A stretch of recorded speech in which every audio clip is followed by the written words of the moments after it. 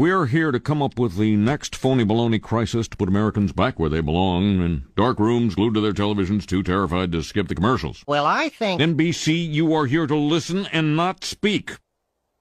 I think we should go with a good old-fashioned public health scare. A new disease. No one's immune. It's like the summer of the shark, except instead of a shark, it's an epidemic. And instead of summer, it's all the time. Now, I hate to be the guy who derails what everybody else loves. He loves being that guy. But we do have standards. This can't be a made-up disease. The only moral thing to do is release a deadly virus into the general public. We do have something we've been holding on to, but it hasn't been tested. Get over here, NBC. Well, we certainly believe in testing, but Wow. Oh, yeah. So, we've got our deadly disease. Now, we just have to blame it on something that's in every household. House cat flu is coming, people!